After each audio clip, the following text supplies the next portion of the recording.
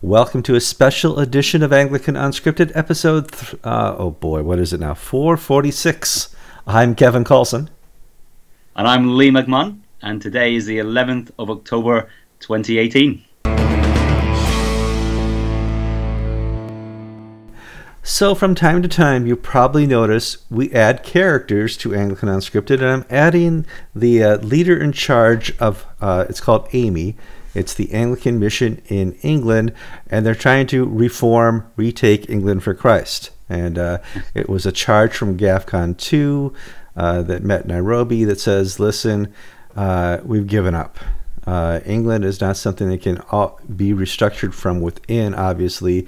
We may have to do it from within and outside the church. And somebody started, I think it was Peter Jensen, said, let's set up the organization. And now we have a fully functioning mission statement for the Anglican Mission in England.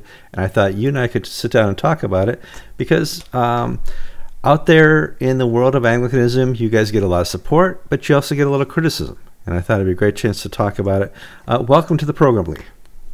Thanks very much. It's great to be chatting to you. Yeah, I think you're right.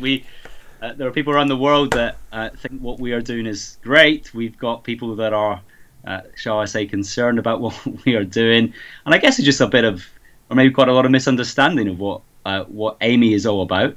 So that'd be nice to chat to you. You can ask us some questions, some of maybe our strengths, weaknesses, some of our vision, and see if we can maybe clarify some of what we're doing.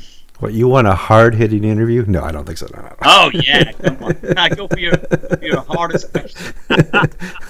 Well, let's talk a little bit. What is your role in the Anglican Mission in England? So one day a week, I work as the mission director of the Anglican Mission in England. For the rest of my time, I'm a husband to Vicky. I've got 3 kids, and I'm also a church planter. So I planted a church with some folk last May. So most of my time is spent in a place called Scarborough on the east coast of England, basically trying to spread the gospel, to grow a healthy Anglican church, which is part of AMIE. But one day a week, or you know what that kind of means, a little bit more than one day a week, I work as the mission director. And my main responsibility is to try and see if we got a vision to see by 2025, we want to see at least 25 AMIE churches in England, and by 2050 to see 250 AMIE churches. So my main responsibility is under God to see if we can make that happen. So that's my main responsibility. And when you think about how does that happen, well, I guess there are 3 main ways into AMIE. We've got younger leaders, so we want to recruit another generation of convinced, convicted, creative Anglican evangelicals. So we talk about how to get them recruited and ordained, and then trained up to be pastors and planted. So that's kind of one aspect. We want to find church planters who are convinced Anglicans who already are prepared, and so we want to help resource them and deploy them. And then also there are existing churches, because you probably heard that all is not well in England. There are some problems, some huge issues actually. Yeah. So you're saying you're going for the cathedrals because that's where the biggest issues seem to be. Well, if we got a cathedral, that'd be interesting, wouldn't it? A cathedral that wants to join the Anglican Mission in England. So if there's a convinced Anglican who leads a cathedral in England, now that'd be a bit of a challenge. But a convinced Anglican that wants to lead their church family to join AMIE. They can always email me. That'd be an interesting conversation. But we've got existing churches who, some church plants, some existing churches of hundreds of years, who are so troubled by the state of England and so troubled by the state of the Church of England that they're talking to us about whether to join us. I'm hearing your accent. Is that an English accent? Oh, I've got a mongrelized accent. I really have. It's all over the place. I grew up in Scotland. Okay, that's what my ears picking up the Scottish. Yeah, so, all right. But okay. I'm almost 40 this year, so I'm 40 this year, and I've now lived more of my life in England, so it's completely mongrelized. But it is a bit bizarre that you have a Scotsman as the mission director of the Anglican mission in Europe. So, oh no, I of England. Maybe we should rename ourselves. No, maybe. I'm waiting for you to lift up your stick and go freedom. That's yeah, we don't want freedom. We want reformation. Let's talk a little bit about kind of your rough start. Okay, you were established right after GAFCON 2, but you guys had some communication missteps. Talk a little bit about that. Well, we've had nothing's perfect. Nothing's perfect, and we're not perfect. We've got strengths and weaknesses. I think one of our strengths is that we want to be known for what we are for. And I don't. This is not just a political statement, but genuinely, we don't want to be known as an organization that exists to be against error. There's a rightness to stand up for truth and a rightness to be refuting error. That's what the Bible teaches. That's what our formularies teach. It's what happens at your ordination vows. You want to set, but we want to be known for mission. So the clue is, we are the Anglican mission in England. So we were formed to play our part in reaching England for Jesus. So we want to be about planting churches. Now, in the early days, and I think this was a mistake. We talked about AMIE as being a lifeboat.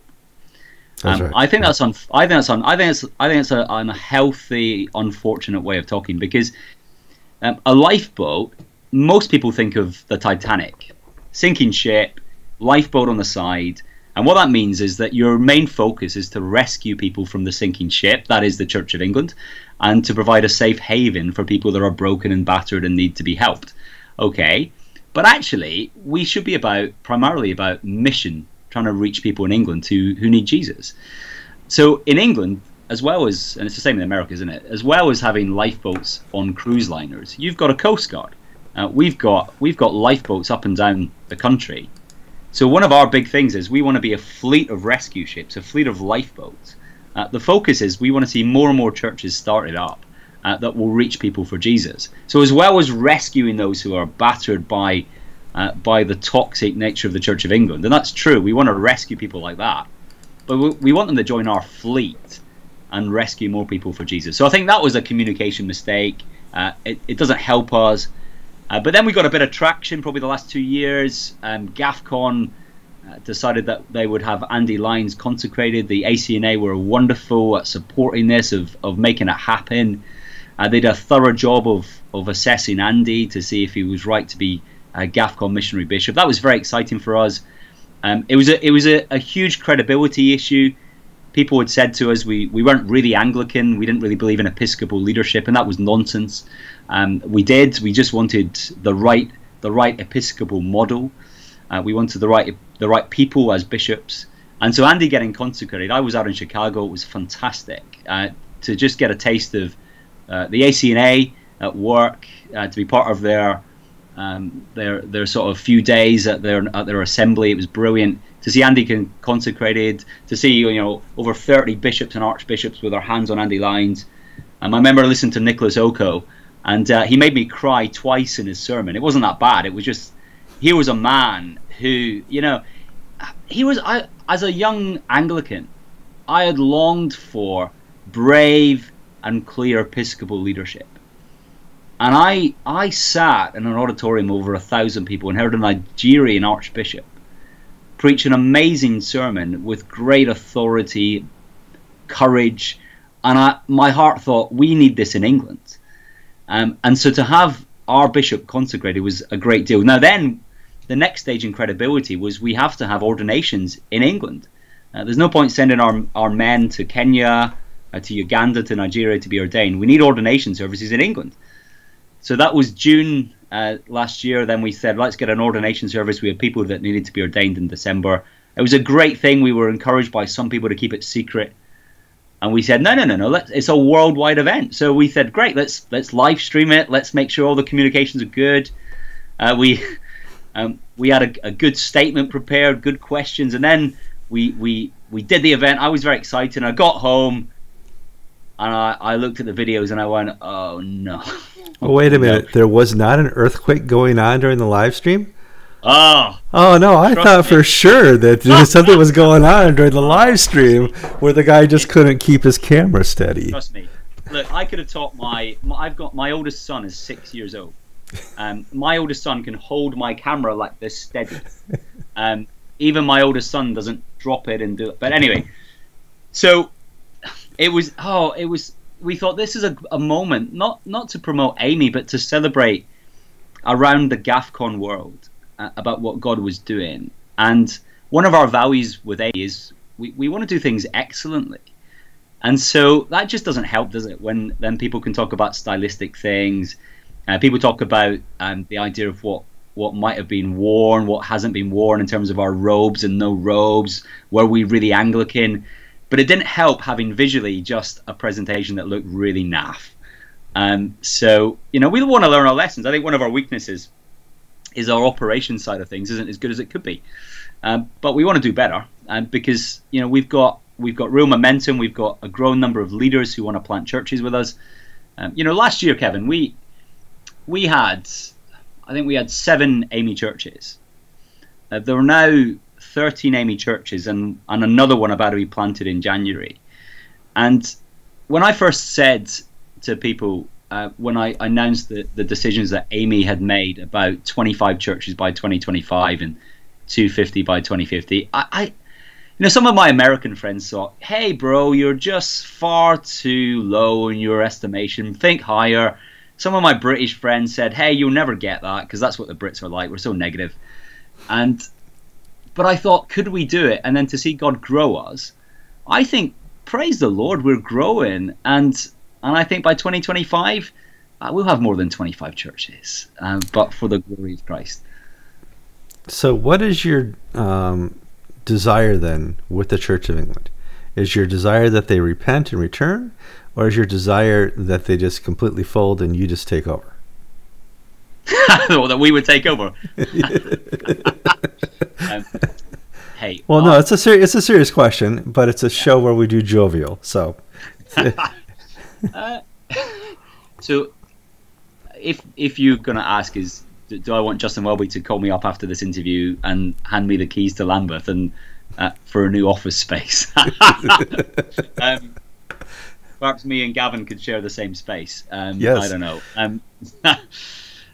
Look, Anglicanism as defined by the 39 Articles, the Book of Common Prayer and the Ordinal, I am convinced is the best expression of the biblical faith. And that is Anglicanism. There are people who are part of the institutional Church of England who are not Anglican. To be Anglican is not about the institution you belong to. It's about your convictional beliefs. Now, part of your convictional beliefs is connectionalism. Part of your convictional beliefs is healthy episcopacy. So that's what GAFCON does, doesn't it? It connects us through confession, confession of our convictions. So there are many in the Church of England who, some of them are not Christians. I think that's the huge issue. There are clergy out there teaching a different gospel. So what do I want the clergy to do? Under God, I want them to repent, and I want some of them to become Christians.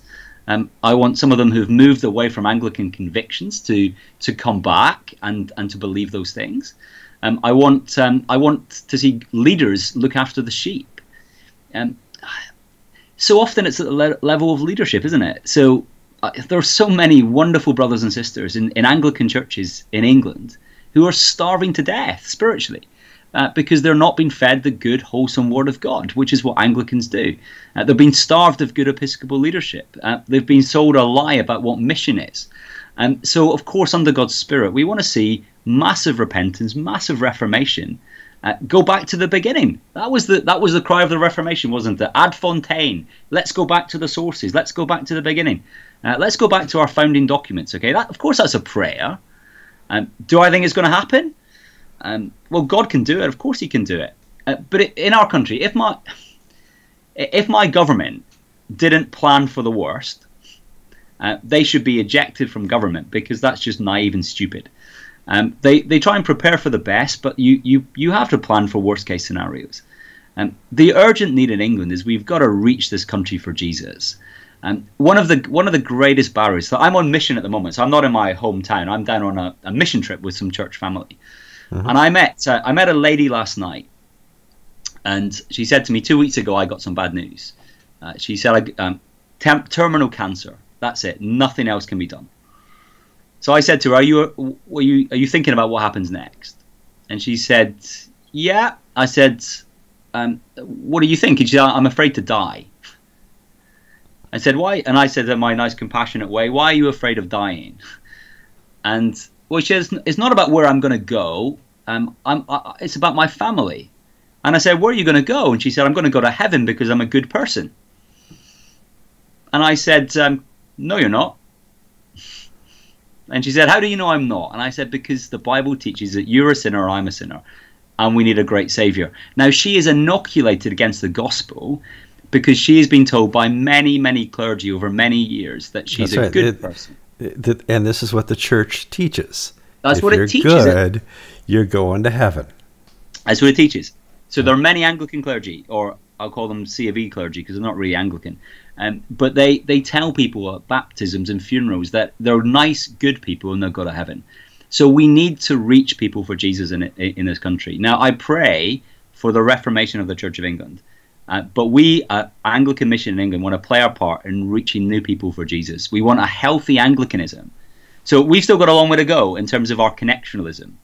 We're relationally strong, and we're growing. But hey, if you look at our constitution, if you look at our we don't have any canons to connect us together officially, but we have said that we're not going to do anything until we get our everything teed up and everything arranged. We're going to be compelled by the gospel, but it matters to us. We've got to be connected properly, but we're going to be compelled by the gospel to plant churches.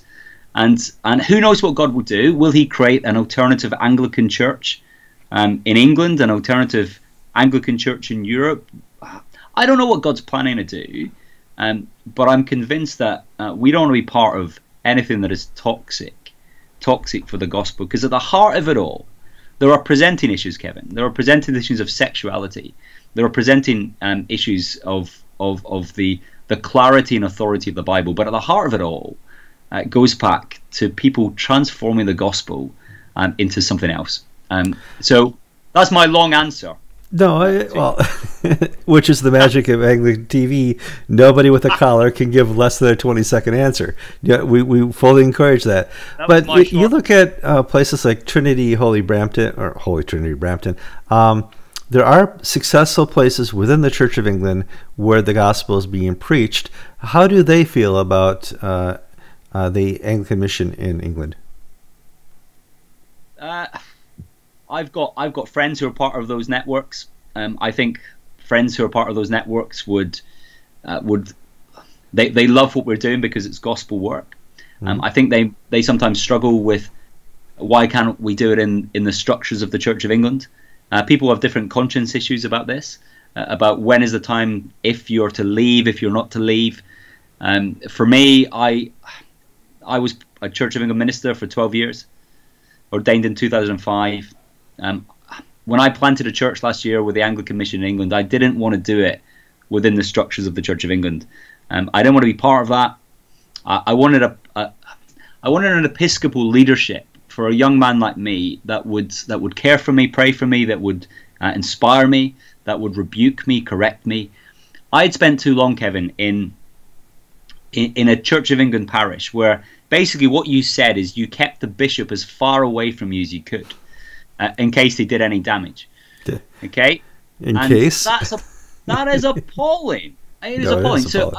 It is appalling. But in England, we've got so used to bishops being really bad that we essentially function as independent congregationalists, and that is not what we are. I remember when I came across to Chicago, I spent a bit of time with Stuart Ruck, Bishop Stuart Ruck, who was organising, of the ACNA, and I met him for a few minutes and I thought, this is a fine man. I want to learn from his wisdom. So he took me out for lunch for about a couple of hours, talking about church planting, leadership, evangelism. And then at one point in the conversation, he said to me, from this point on, I'm going to pastor you. I've got to talk to you, not about church leadership, but about you. Because he said, you're a dad, you're a husband, you've planted a church, and as a result of Andy Lyon's consecration, and the work of AMIE will increase. So let's talk about how you're going to do it. And I went, okay. And then for the rest of the time, he talked to my soul. And then I remember we drove back to the car park. We prayed in the car. And then as he prayed for the lost people of Chicago, he was crying. And I walked away from the car thinking, that is a model of Episcopal leadership that I want to experience. Because by instinct, I need that. And I don't know how the guys in the institution of church are doing it. Maybe they just want to be left alone. One of the challenges, of course, is not just what you say, but what you don't say. And there's real pressure, isn't there, on certain issues in the Church of England to keep quiet, to say this is not quite the time to say these things. Sometimes I wonder if that's a lack of conviction in the sovereignty of God, but that's another issue. We can always talk about that sometime if you want. But actually, an utter confidence that God's word is true, that God controls the outcome, allows us to say things with real clarity. So there's my answer. No, it is interesting. I know all the ACNA bishops, and they're all the A team. They're first stringers. You know, you don't have to worry about who you're putting in the game because, you know, they're all what you would expect a bishop to be. They have, you know, some have their flaws and stuff like that, but you don't worry about an ACNA bishop showing up and accidentally preaching a little heresy here or there. And hey, we've got Foley Beach is coming to this country. That's right. Next week, and doing a little tour, and so he's coming to meet. We're really privy. So our AMIE executive team are meeting a week on Friday, and we've got a special time with Foley and Andy Lines because we want to hear his wisdom. The man's a passionate evangelist. He's been through. I guess in many ways I see our situation in England. We're just like America, but we're 10 years behind you. We want to learn from what you guys did well, what the mistakes you make. Hey, we're always doing. I've got some mates. So Alan Hawkins and Dan Alger from the ACNA. Sure. So Dan runs Always Forward, and I think Alan's now, you know, Foley's kind of right-hand man is basically his chaplain now, but he's been canon of development for the ACNA. Those guys have been incredibly useful for us. Credible friends, spending time with us, giving us wisdom. We don't want to make it up without any wisdom from those who've walked the path before us. But neither do we want to just be so hindered from doing anything because we're always having conversations so that nobody gets upset. We want to press on, keep relationships strong, and learn from, you know, what's going on around the world. One of the great things from this perspective from Britain, we Brits are really bad instinctively at learning from other people because we're so proud. We think we've got the empire. Take that back. Yeah, well, this is a Scotsman saying this. This is a Scotsman who's been oppressed for hundreds of years by the English. But look, the Anglican world, like out at GAFCON, you look at where the leadership is coming from, and it is not from England. And I praise God for our North American, our South American, our Asian, our African brothers and sisters. There's a wonderful, healthy Anglicanism. So when you actually confess the same things, you see beautiful, diverse colour. I want to be part of that. I don't want to be part of an institution that never defines its terms, because if it defined its terms, it would split apart. And that is the Church of England. Well, I want to thank you for your time. We've come up on a good hard 25 minutes, which in any Anglican video is a lot. So, and we hope to talk to you again soon, maybe after Archbishop Foley, future head of GAFCON, stops by and say hi. You can update us on how that went. Hey, it should be interesting because he's going to be on the shores of the UK. We'd love it very much, Kevin. All right. Thank you so much, Lee. God bless.